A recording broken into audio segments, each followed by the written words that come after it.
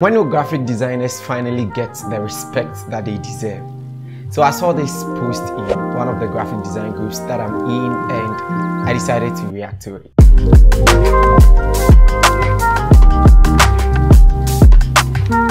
Hey everybody, Innocent here and welcome to the channel. Over here we make videos like this. If that is something that sounds like you're interested, kindly consider subscribing. So the disrespect that some graphic designers have been receiving is very, I don't know the very adjective to use it, but sometimes it's very galling, it's very maddening, vexatious, it's just exasperating. I don't know the adjective to use. But then how do you send this proposal, this kind of thing? Let me read it from here for you. I need someone who can do a logo for me. My company needs a logo designer. Please, this is what they are looking for. 50 samples of graphic design logos with 2D colors with reddish brown colored and font size of 12. After that, if I like your work, then we go straight to the contract. You have 3 days only to finish this project and submit it for reviewing.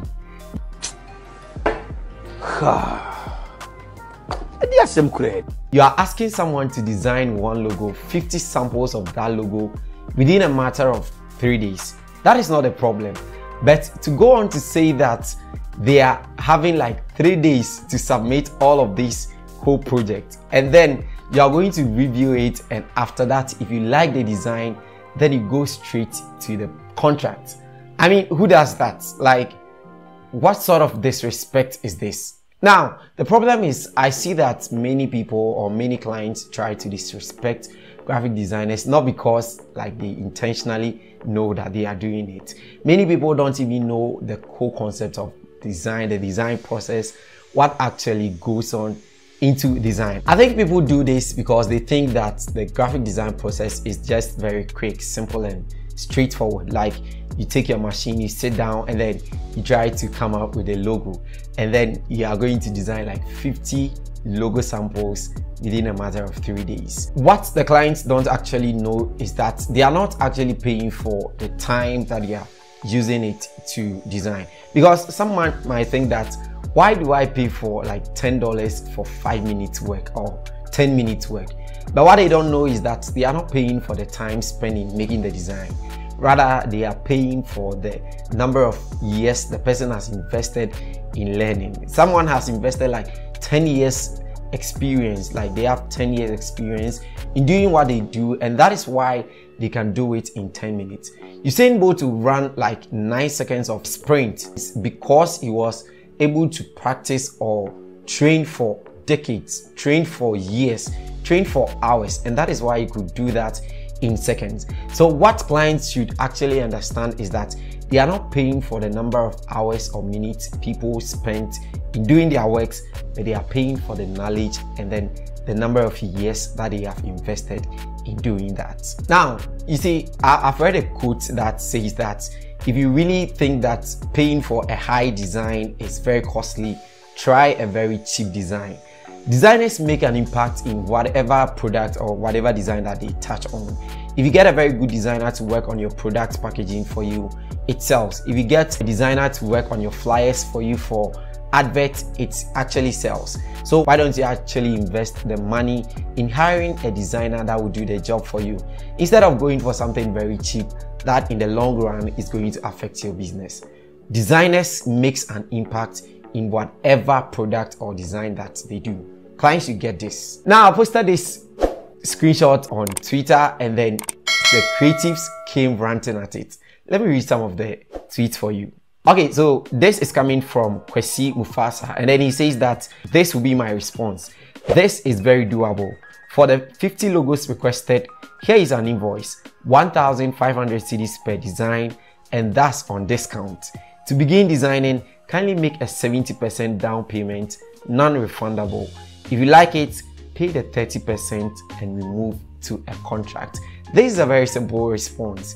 He's going to charge 1,500 cedis for each of the sample, not all the samples, but each of the samples, and he had to make 70% before he even starts the work. It's not according to what the person said, that after reviewing everything and then he likes it, then he's going to leave. No, it doesn't actually make sense. Okay, so this is coming from Sandy Amponsa one, and then he says that 50 samples of logo in 3 days before contract discussion. It's the audacity for me. I mean, the impudence, the gust. Someone has the audacity to actually say this. And someone is also saying that I can't really believe it. And then this is coming from Romeo.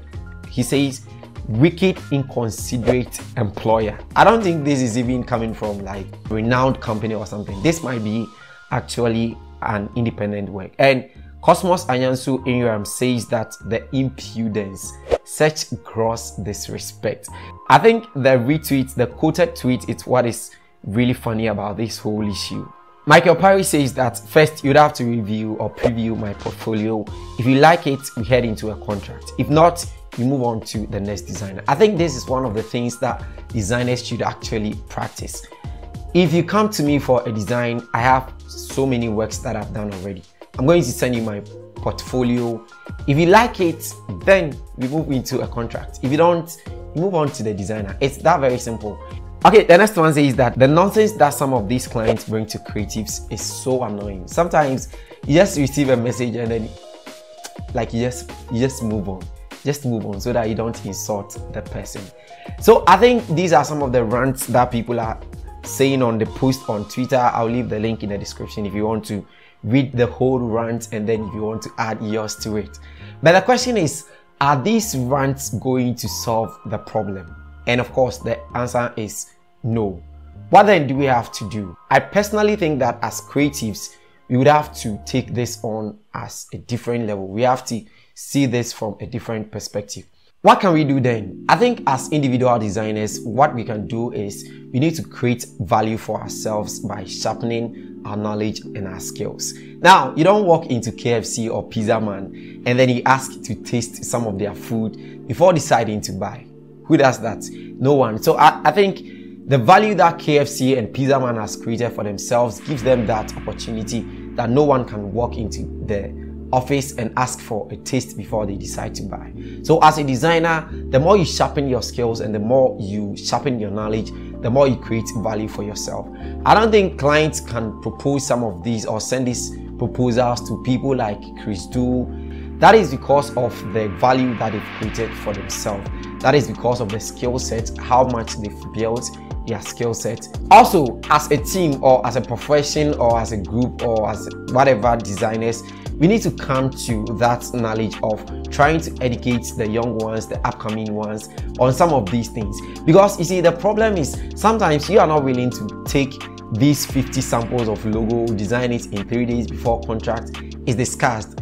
But the one that is coming up right now, or the one that is desperate for the money, the one that is desperate for the job, they go into it, and these clients may see that they always have alternatives, and so they will keep doing that. But if you're able to educate ourselves and educate the young ones that are coming on some of these things, I think the whole of this brouhaha will be solved. Okay, yeah, so how do you feel about the whole of this issue? What are your thoughts about this whole thing? And what is your general thoughts about the whole idea of graphic designers being underappreciated, underpaid, and undervalued for all the value that they provide to the industry? I would definitely love to hear your thoughts and your ideas in the comment section. And if you want to join the conversation on Twitter, you can follow me at sir_innocent and then you join the conversation. Thank you so very much for sticking around to watch this video. Please don't forget to like and subscribe, and I'll see you guys in the next video. By the way, do you think that we should keep creating content like this? Because what do you think about the whole of this setup? Do you think content like this will be watched by you? Let me know your thoughts in the comment section. I'll see you guys in the next video. It's Innocent here, and bye. Cut.